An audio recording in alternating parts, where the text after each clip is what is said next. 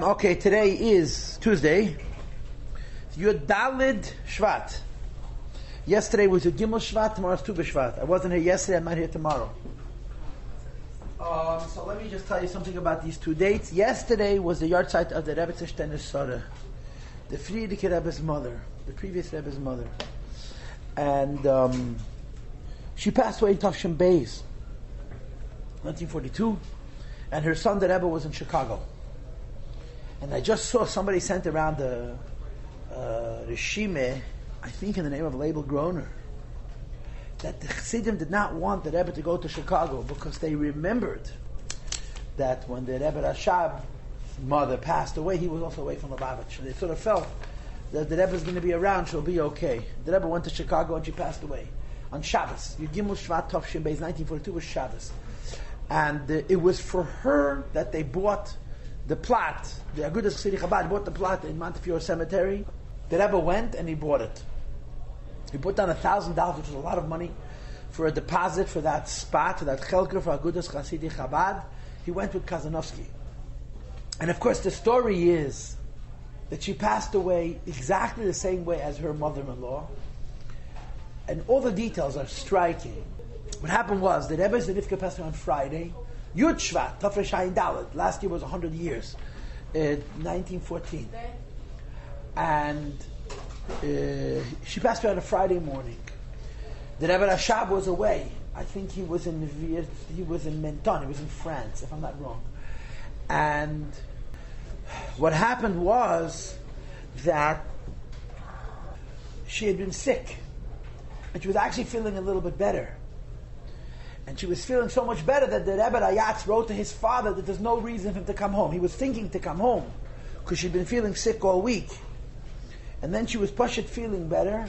So the Rebbe sent his father a telegram, he can stay in Menton. And then she passed away very suddenly.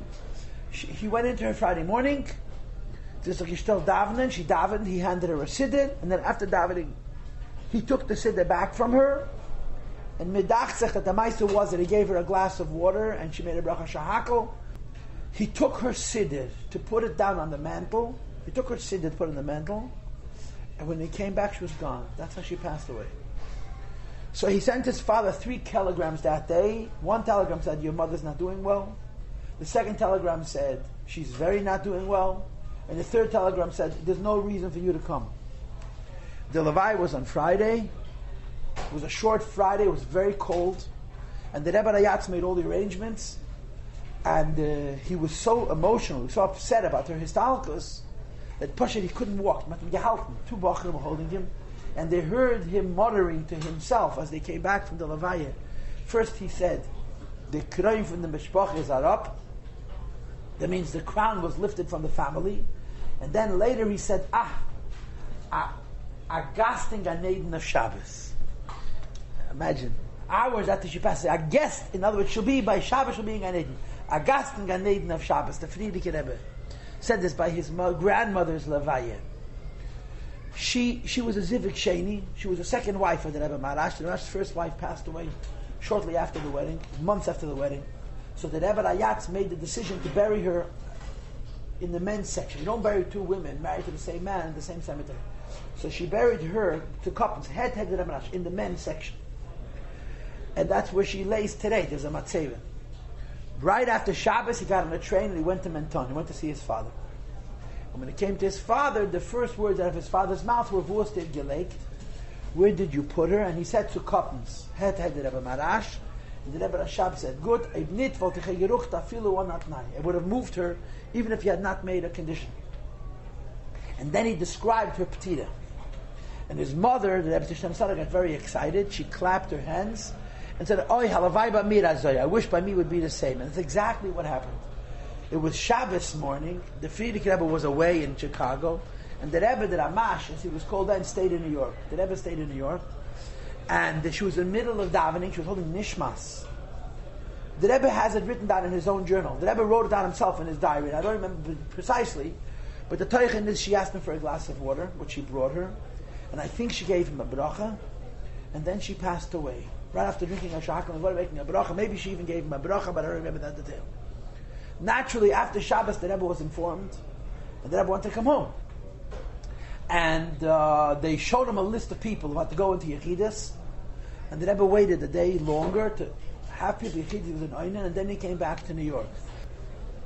They found later in her will that she had written that she's moichel on the davening for Yamid. She knew how hard it was for the Fidik Rebbe to speak, and she wrote in her will that it's not necessary for the Fidik Rebbe to daven for her.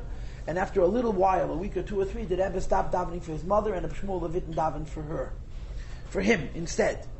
Now, the thing that blows my mind, the part of this whole story which really blows my mind, is this. The Fidik Rebbe came back by train from New York Sunday night. The Rebbe, the Ramash, the Rebbe Zogazun Zayin, went to the train to greet him. And he got on the train. And the Levaya had been held. The Rebbetzin was still being held. And the Rebbe Rayatz, the first words that the Fidik Rebbe said to the Rebbe, what do you think they were? The first thing, your mother's laying literally between heaven and earth. What are the first words the Fidik Rebbe said to the Rebbe when he saw him Sunday night? The first words out of the Fidik Rebbe's mouth were, quote, Dorten is gewena emes hazozer, which means my trip to Chicago was successful. The idea that he's an oval and that his mother's waiting for him for the Levaya was not on the agenda. What was on the agenda was the Yiddishkeit work that the Rebbe and the Rebbe were doing together. Dorten is gewena emes hazozer. That was the Fidik Rebbe said. It's a remarkable story. It's a remarkable thing. He ended up not even going to the Levaya. The doctors didn't let him, and all kinds of pressure was brought. He stayed in 770. He never ever went to his mother's tziyun. The first time he went to Montefiore Cemetery was for his own Levaya. And he used to send letters, Pidyanis, to tziyun, and he used to write in them based on the zettel, which I'm going to read in my room, he used to say, because he didn't want Fremde to see what he was writing. So the Levaya was Monday. Tezvav, he says, Tu B'Shvat. You Gimel Shvat. Now tomorrow is Tu B'Shvat, and of course Tu B'Shvat was Shana Le'ilon, Shana Le'elonis. And Mistama, you know the Machlekes Beis Shammai and Beis Hillel. Right? Beis Shammai says that Tu B'Shvat is Rosh Chodesh. Shana Le'il Rosh Chodesh. And Beis Hillel says Shana Le'ilon is Tu B'Shvat. And what's the basis for the Machlekes? The basis of the Machlekes is, can you make a Rosh Hashanah when you don't yet see any signs of it? Right? The trees hibernate; they go to sleep. And when it comes, when the spring comes, in Etzro, we're talking now, of course, the trees wake up, which is why trees have rings. And when the tree wakes up and the tree has its new ring, it begins Rosh Chodesh. But 2 weeks later, the lashon that Chazal bring is that the sap, the moisture which is under the ground and the roots, starts going back into the tree Rosh Chodesh. 2 weeks later, you see the first blossoms, the first fruits, the first whatever it is. We wait 2 weeks. In other words, you don't make Rosh Hashanah on Rosh Chodesh. We make Rosh Hashanah on Tu B'Shvat, because that's when you're able to see it. You're able to see that there's blossom, that there's new signs of life, as it were. The Rebbe has these letters, which he wrote in the early 40s, explaining Tu B'Shvat, and he makes the point that the reason for trees is fruit. Why do you have trees? The trees should produce fruit. And why do you have fruit? They should produce more trees. So even though the life of the tree is not in the fruit, faket, the fruit is a cost for the tree, the point of the tree is the fruit. So I just want to say 2 points about a fruit. The first point about a fruit is that it produces another tree, which is of course the point of it all. Life continues. And from one seed you can have an Ein Sof. But there's another thing about a fruit. And the second thing about a fruit is that fruit are for people to eat. Fruit are the Eidon or the Tainum. Fruit are for people to eat. Which brings out something very, very, very important. Everybody understands that there's a cycle of life. Everybody understands there's a cycle of life. But the Goyish cycle of life is a circle. A circle means everything feeds everything else, and there's really no difference between one part of the circle and another part of the circle. The Torah cycle of life also is a cycle of life, but it's not a circle. It's a straight line. Where the mineral feeds the plant, that feeds the animal, that feeds the person, and the person serves the Eibishter. And the Eibishter created his world that there should be a cycle of life which is cyclical. Everything should feed everything. Everything needs everything, and everything feeds everything. But the pnimius of that circle, although the chitzonius is that it's a circle, The Pnimiyah says that everything should be raised up. The Eibishter created an earth, so there should be plants and fruits. So there should be an animal, there should be a human being, and the human being should serve the Eibishter. And it is this second concept of the cycle of life which is the basis for Rosh Hashanah. In other words, the reason time has units, and that there's heads, and that there's beginnings, and that there's ends, and that you're starting over, is only because of Adam. If there be no people on this planet, there wouldn't be a world. But if there be no people on this planet, there'd be no Rosh Hashanah, no beginning. It would just be, everything just keeps on going. The reason you have a stop and a start on the Rosh Hashanah is because there's a human being who serves the Eibishter, and the human being serves the Eibishter with everything that he has, including the time itself. And because the human being serves the Eibishter, even with the time itself is divided up into ordinary time and into special time.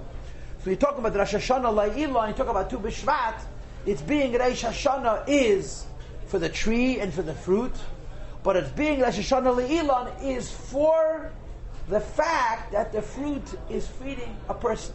The Eibishter made a new year for trees, that the tree should be renewed to feed a person. The person should be able to serve the Eibishter.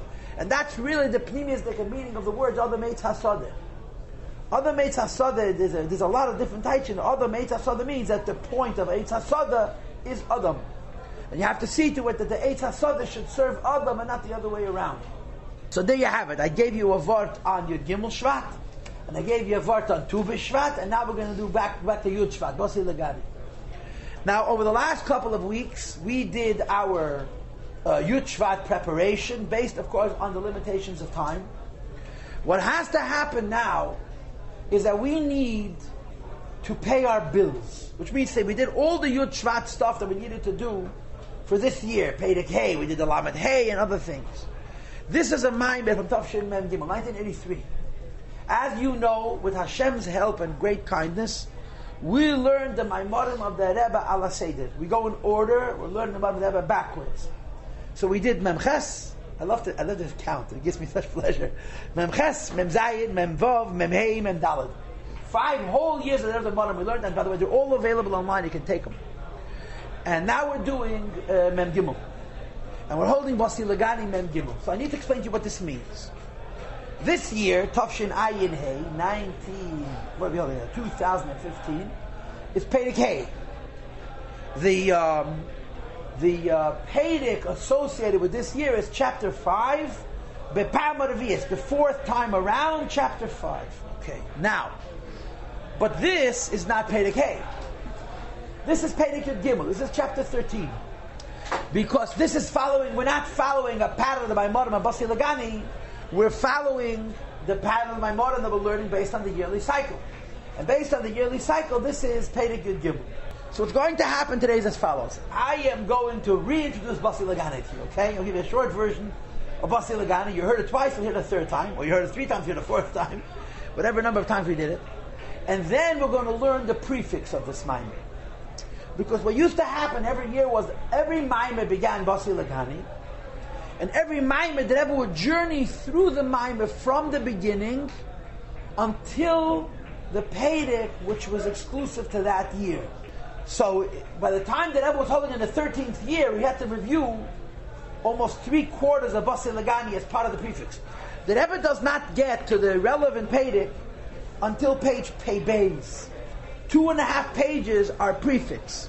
So we're going to be learning in Mitzvah Hashem the beginning of this Maimit. But let me, so to speak, let me set up Basi Ligani B'Eifim Kloli. I want to tell you the basic point of Basi Ligani, and then we'll journey through the Maimit until the point that we're holding, of course, with the help of the Eibishter. Number 1, Basi Ligani has 2 basic messages. There's 2 basic points of Basi Ligani. The first point in Basi Ligani is V'aso Limita V'shechanti B'Seichel, to make the Eibishter the Beis HaMikdash, and to make the Eibishter the Beis HaMikdash, which is ultimately the whole world. The Eibishter the Beis HaMikdash in Shalayim, there was a small space. The Avodah V'aso Limikdash V'shechanti B'Seichel is to make the whole world into a Beis HaMikdash. How do you make the world into a Beis HaMikdash? The basic message is you make the world into a Beis HaMikdash by struggling with the world, by engaging with the world, as opposed to isolating yourself from the world. Now, in Iskafivis Hapcha, the Rebbe gave us 3 examples: Karbonis, Shtus, which is the topic of this year, Tafshin Hey, and transforming Sheker to Kiddush. The second half of Basi Ligani is about who makes the Beis HaMikdash. And the Beis HaMikdash is made by the Tzivos Hashem, by the soldiers. An army consists of three classes. That's how this Mamer works. There's a Melech, there's a king, there's the Sarei HaTzaveh, there's the officers, and then there's the Ish Chayil, there's the common soldier. When a king engages in war, depending on what kind of war it is, sometimes he trusts his generals, and sometimes he trusts nobody. And in those instances where he trusts nobody, he's machnis es atzma b'tachsisi mocham, he gets involved personally. What's the difference? If he's fighting a war, lishlel shalom v'lovas veis, for conquest, to acquire more, he trusts his generals. But if he's fighting a war of nitzacha, and if he's fighting a war of survival, then he trusts no one and he engages himself. So the Basi Ligani describes a melech who personally gets involved in a war, and the reason he's getting personally involved in the war because he's talking about Mechemes Nitzchachim. So he says the king gets personally involved. That's number one. Number two, he's mevazbeis kol ha'otzros. That means to say, he opens up and distributes all of the treasure. And number three, that he's mashlech chayav minevi. That means to say the king actually gives away his life in order to win the war. Most of the second half of the Mamer, most of it talks about the second thing. And the second thing is that he's mevazbeis kol ha'otzros. He distributes, he gives out all the treasure. So here we have a Mamer Basi Ligani, and I'm going to start learning with you momentarily. Let's get a very quickly journey through the first point, which is the Shkafi V'Sapcha, and move on to the second point of Tzivos Hashem. And he's going to start talking about the Bizbuz Ha'otzros, that the king dispenses of the treasure with a recklessness. But the Rebbe is going to do something which the Rebbe does a lot. And on a certain level it makes you crazy. And in another level it really gets you. The Rebbe is going to deliberately mistranslate the Mamer. On purpose, he's going to explain the Mamer, as they say in Yeshivish, befedish, not like the Mamer was meant. He's going to spin the Mamer in a direction which was not intended, because the Rebbe wants to say something different. And that's what makes this so interesting, this Mamer. So, I'm going to start from the beginning. I'm going to learn with you from the beginning. And we're only going to get as far as the review. We're going to review the Mamer. I am going to show you how the Rebbe misinterprets the Friedrich Rebbe's Mamer b'kavoneh, and I'm going to leave you on a cliff. That's where we're going to stop. Today is Tuesday. We'll end on Thursday. I'm not promising, I'm hoping that on Thursday we'll complete the Mamer. My intent is Thursday we should finish the Mamer together. In other words, we're going to learn a lot more Thursday than today. But that's my intent. But today I'm going to give you the introduction. There's a couple of ideas that the Rebbe mentions that are a bit different, or a bit unusual, a bit distinct, and then we're going to move on. Okay, so let's begin from the beginning. Basi Ligani Yachesika. This is 1983. Tafshin Mem Gimel. The Rebbe is saying a Mamer on Perek Shloisha, the 13th chapter of Basi Ligani for the second time around. So he begins, Basi Ligani, I have come back to the garden that used to be mine. Achoisi Kala, my sister, my bride. In other words, the Yidden. And he brings the Medrash. And the Medrash says that the Shechina was once here. And then the Yidden did Avedes, people did Avedes, and the Shechina left all the way till the Rikiyah Shvi. And then the Shechina came back down over the course of 7 generations. And the 7th generation was Moshe Rabbeinu. Moshe Rabbeinu brought the Shechina back down, Limata ba'aretz. So if you look on page Pei, it's about 10 lines into the page. At the beginning of the line it says, Ulevai dargas ikir Shechina. When the Eibishter created the world, ikir Shechina, the highest level of Shechina was on this earth. And that's the level that returned by Moshe Rabbeinu Behar Sinai, Shemamshichim Limata. Maybe HaMamer. The Friedrich Rebbe brings in his Mamer the following quote: Histalkus, that means that there is an expansion of Yekara the Kodesh Baruch Hu, the glory of HaKadosh Baruch Hu, Bekulu Omen in all of the world.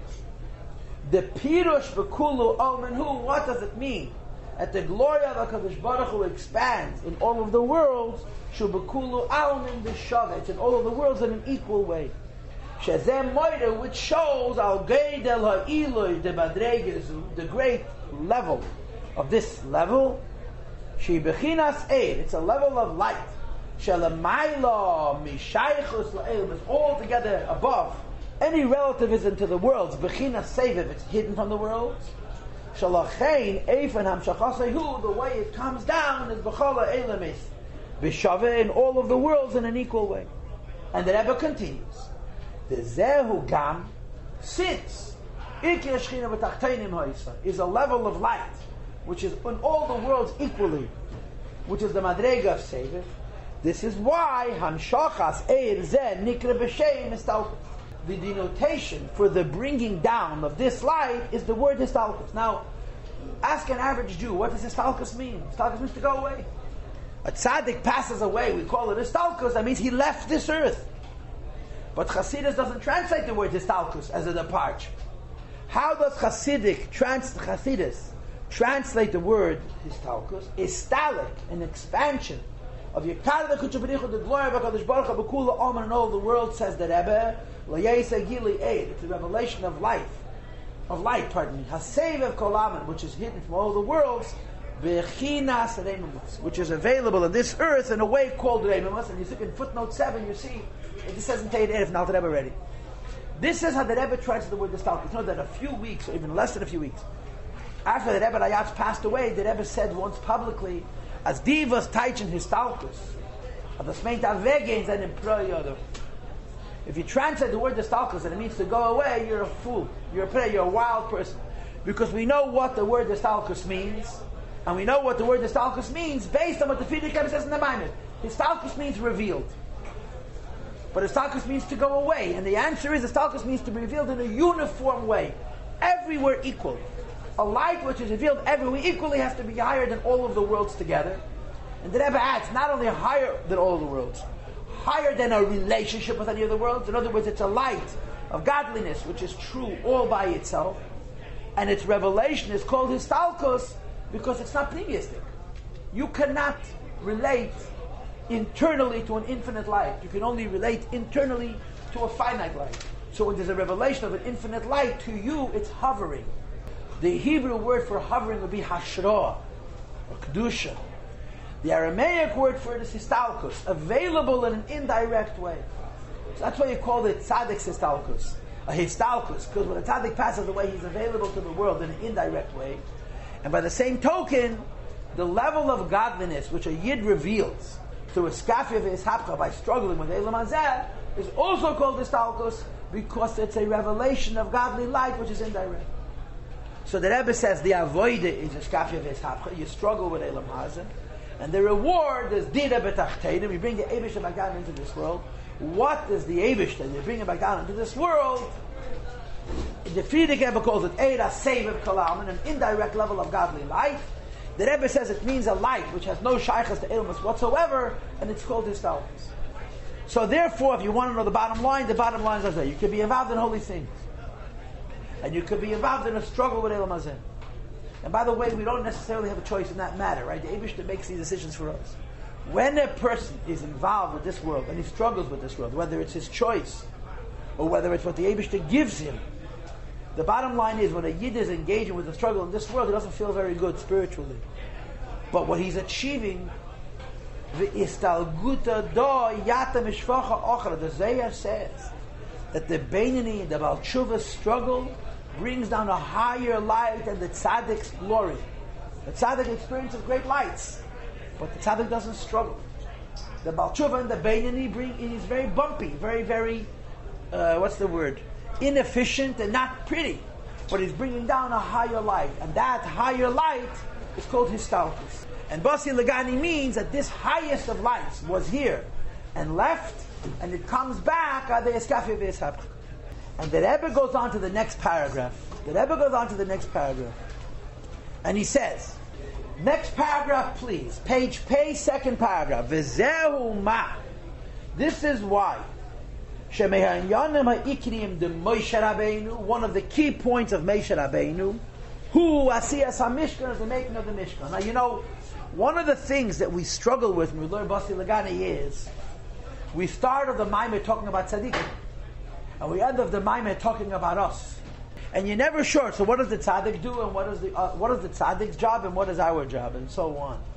And it's not such a simple question. What is the function of the tzaddik? What is the function of the ordinary Jew? I saw in one Mamer, and I forgot the details, but the close inyan is tzaddikim build the Eibush to the Beis HaMikdash. We bring karbanis in the Beis HaMikdash that's already been built. When you learn Basi Ligani, there's this constant interplay. What's the tzaddik's job? What's everybody's job? Or to use the example from the Mashal, there's a king and there's a soldier. What's the king's role? What's the general's role? And what's the common soldier's role? They all have different roles. When you talk about Dira B'Tachtenim, you're talking about making this world the home for HaKadosh Baruch Hu. You also have these distinct roles. What does a tzaddik do, and what does a common person do? And if I'm not mistaken, the Rebbe says that's why you have two psukim. In the beginning of the Mamer, there's two psukim. One pasuk is V'asel Limita V'shachanti B'seichon, and the other pasuk is Tzaddikim Yishu Ares V'yishkinu La'ad Aleha. And I think that the Medrash brings both of these psukim. And I'm speaking from memory now. I didn't look it up. That the Rebbe says the difference in these two psukim is one is speaking about the role of the tzaddik, the Nasi Hador specifically, his particular task. And the second is how the generation in following the Nasi Hador carries out what the tzaddik and the Nasi Hador initiates. But not in all my modern Basi Ligani does the Rebbe start talking these distinctions. It just gets to the point. The point is you got to build a Beis HaMikdash. Here the Rebbe singles out Moshe. He focuses on Moshe Rabbeinu. He says, Moshe Rabbeinu Asiyas HaMishkan. Moshe Rabbeinu builds the Mishkan. The Neisef al Mashat Tzivoy al Asiyas HaMishkan Hoydei Moshe Rabbeinu. First of all, the commandment to build the Beis HaMikdash is through Moshe Rabbeinu. Now, 4 lines from the bottom of page Pei. Says the Rebbe, Loi HaYechelu Lakime. After Moshe Rabbeinu instructed how to build the Mishkan, they couldn't put it up. Va'akomas HaMishkan Hoydei Moshe Rabbeinu Atzmei. The erection, the standing up, the final construction of the Beis HaMikdash was to Moshe Rabbeinu. So it's ironic. Moshe Rabbeinu did not able to make it. You know that? Moshe was not able to take a hammer and a chisel and build. He gave instructions, and then it was built by Betzalel. After it was all complete, he assembled it. He put it together. This was Moshe Rabbeinu's job. But for some reasons, the Eibusha did not allow him to participate physically in the construction, except to put it together once it was all done. Why? 3 lines from the bottom of page Pei. The key of the Mishkan is also Limita V'shachanti B'teich. The Eibusha needs a sanctuary, and he wants to live amongst us once the sanctuary is built. In other words, Hamshachas Ike Shechina V'shachanti Limata Ba'aras, to bring down the highest level of Shechina, which the Rebbe called earlier Giliv B'chinas Reimemus and Save of Kol Almi, into this world. And in order to do this, you have to have Moshe Rabbeinu. Even though it says in Chazal, we know that building this Beis HaMikdash and the Eibush, the rest is by every single individual Jew, not just by Moshe Rabbeinu. Says the Rebbe Harei, Ein Ingen Yetzim Midei Pshutei. Top of page Pei Aleph. Now there's a literal version of the story. And what is the literal version of the story? Shashras HaShechina Ha'itv Mishkan HaGashmi. The Shechina rests in a physical sanctuary. Okay, 3 lines from the top of page Pei Aleph. Moshe Rabbeinu's task is to bring down the Shechina from the lowest of the heavens to this earth. Through him, he is the one who gives the instruction and provides the possibility, spiritually and physically, to build the Beis HaMikdash. In other words, I'm skipping a line, to bring the Shechina down. So although the purpose is for the whole world and the task is for all people, but Moshe Rabbeinu has a critical role to play. Because Moshe Rabbeinu is the one who brings the Shechina back down into this earth, and Moshe Rabbeinu facilitates that when the Shechina comes down into this earth, it should have a place to stay. So Moshe sets it up. So even though we do it, or we complete it, Moshe Rabbeinu's role is central in this. Moshe Rabbeinu is the Shvi, the 7th tzaddik. His mom Shechina Limata. I was at a place, I was at a Fabringen Sunday night. So before the formal event, I spoke to some high school girls. So they're asking me an uncomfortable question. I've been asked this question before. How long is a generation? Now, of course, you understand where the spirit of the question is coming from, and how long are you going to say where the Rebbe's Chassidim before the Shia? This was the title. How long is the generation? So I answered the question with a question. The Rambam lists 40 generations from Moshe Rabbeinu to Chasimas HaTalmud, the end of the Shas. From the time of Moshe Rabbeinu until Chasimas HaShas is somewhere between 1,500 and 2,000 years. It's a very long time. You can figure it out. We left Mitzrayim in 2448, right? The second Beis HaMikdash was destroyed in 3828. From 2448 till 3828 is 1,400 years. Yeah? Come on, Karga first in the jar, yeah? Chasimas HaTalmud is about 300 years after that, or 400 years after that. So you're talking now about, how much should I say? 17, 1800 years. It's a very, very long time. So I said to these girls, how do you have 40 generations in 1700 years? 40 generations in 700 years, a generation is somewhere between 40 and 50 years. 42, 40, a generation is 42 years. Nobody counts a generation 42. The generation is 20 years. 25 years. That's the first epis. So I told the girls, a generation is a tzaddik. And if you look at the Rambam, when he counts the 40 generations, the first generation is Moshe. Second generation is Yeshua.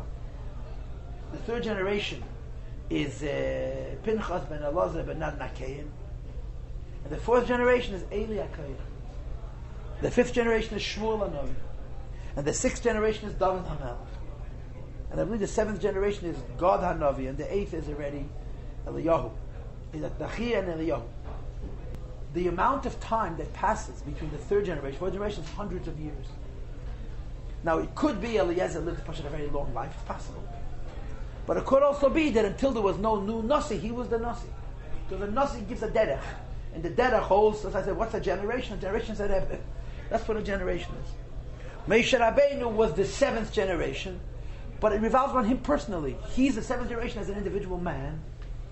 And he brings the Shechina Limata Bayara. So although the whole generation and all of history has that task, but it's centered on Moshe. And if Moshe Rabbeinu was the seventh, this central task of building the Eivish home centered on him specifically. So there's this interplay between all of us doing it and the role of the tzaddik, the Rebbe, the Nasi. And the Rebbe chooses in this particular Mamer to point this out. That although it's all of our jobs, there's something very, very specific in this job that relates to Moshe Rabbeinu specifically. And as I told you, the job is accomplished by struggling. So I'm going to continue on page Pei Aleph. 8 lines in the top. The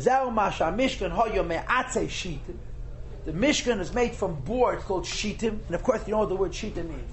Shit is from the word shtus, folly, foolishness. And there's the foolishness of the world which is less than reason.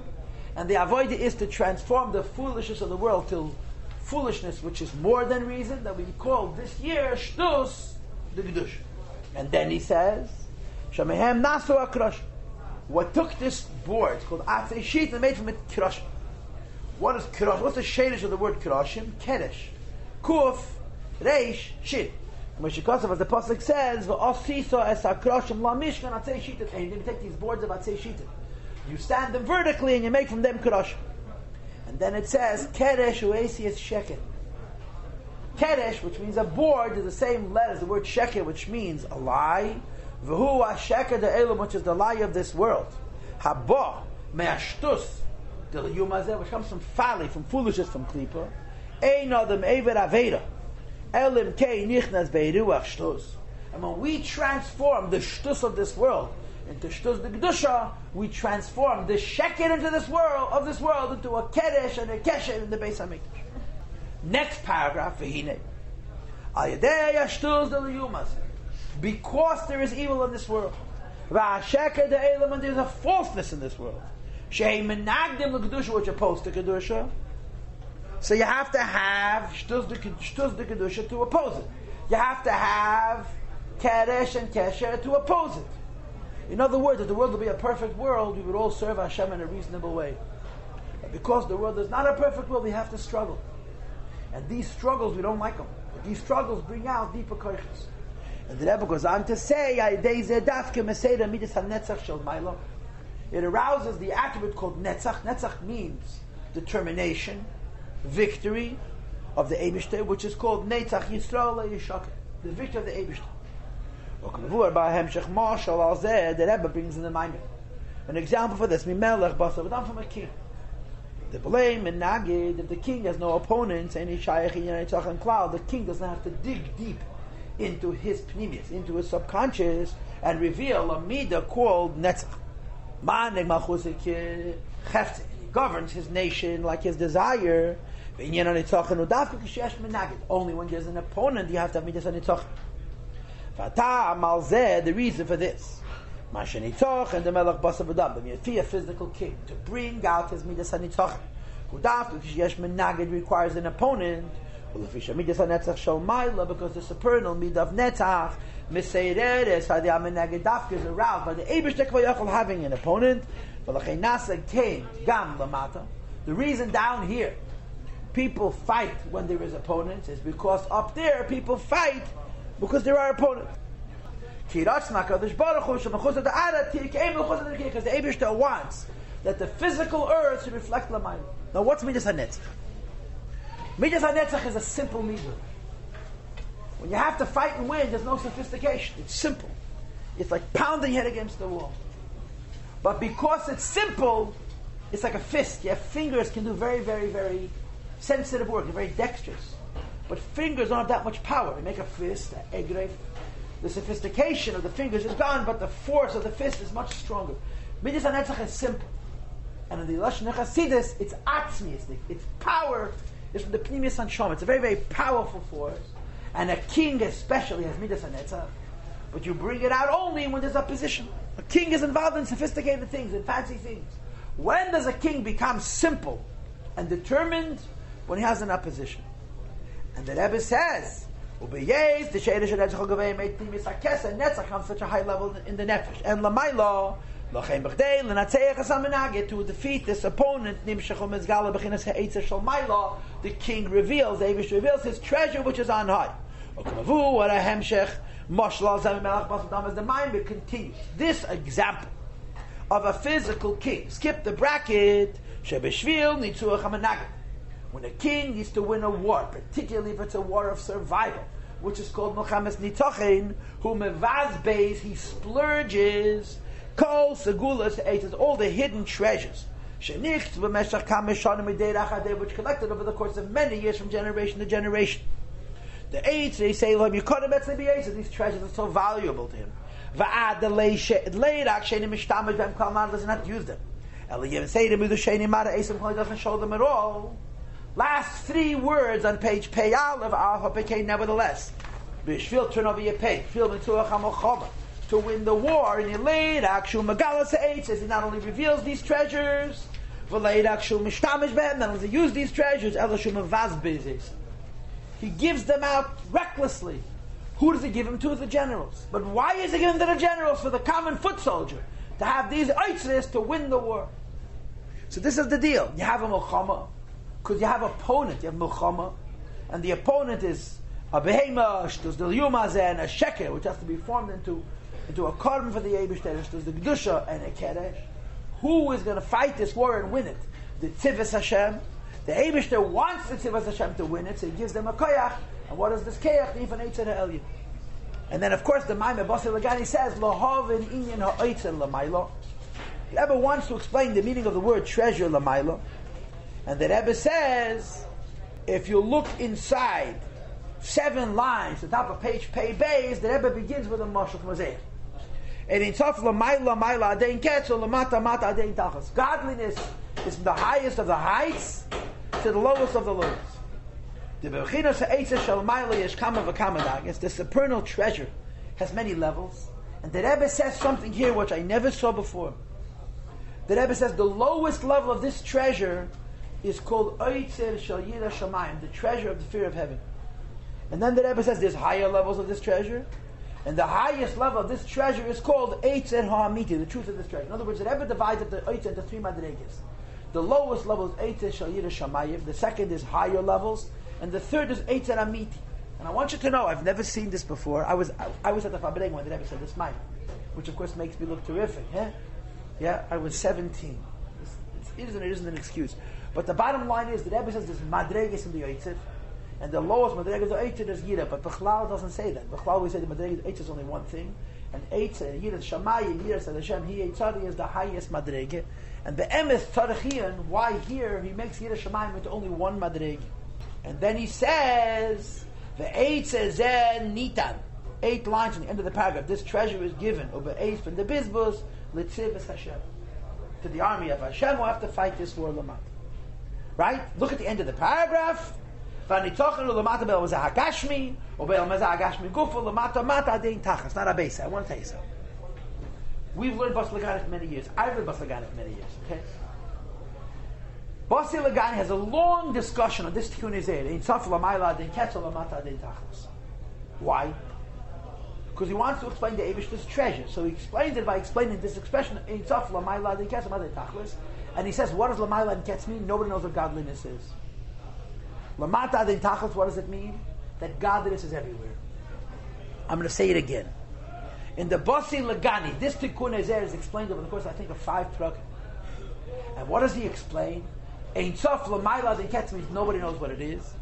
Ein Sof Lamata adin Tachlis means nobody is able to shut it out. You have godliness in the sewer.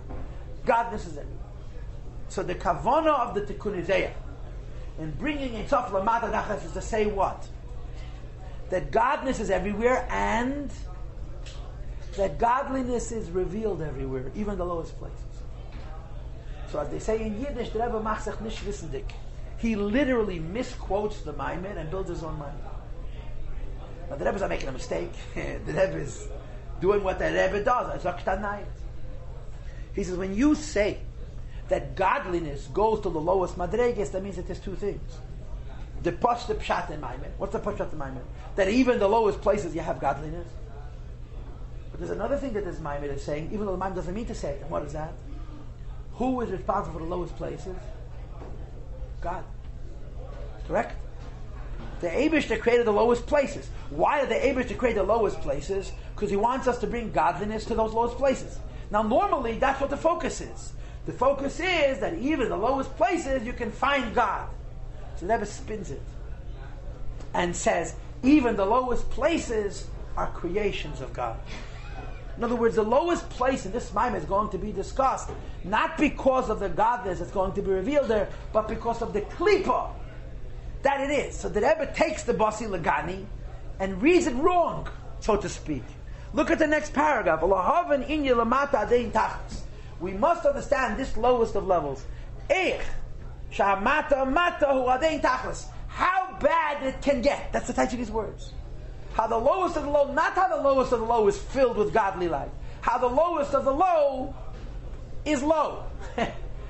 So you understand that was not the previous Rebbe's kavanah. The Rebbe is quoting the Frierdiker Rebbe incorrectly to make a different point. Mevayer Bala Ilula Bepedik Yud Gimel. Behemshech HaMamor in the Yema Ilula. The previous Rebbe explains in chapter 13. Skip the bracket. Prate Hadargis Shebazeh. The different levels of how low things can get. Number 1, Biyad the Gedusha, the spiritual worlds of Bria Tinasi, which are holy but low. Number 2, Elam Ezel Yuvaz. You see, I made Roman numerals on your page. Worlds of Klipa. Number 3, Klipas Pare. You have a Klipa called Pare. Pare is such a Balgaiva that Pare is not only an independent operator, he's an atheist. He denies the Eibishter altogether. So the Rebbe says there's Madregas and Klipa. And then he says, you know what the Madregas and Klipa? Because there's Madregas in Shtus by a person. So if you look 6 lines from the bottom of the page, he introduces different Madregas of Shtus by a person. Number 1, I'm reading 6 lines from the bottom of page Beis. The person leans a little bit away from the correct path. Number 2, First, you go off the right path a little bit. In other words, you like yourself a little bit. Then you become completely consumed by Taivus. Number 3, you fall into Averis. And number 4,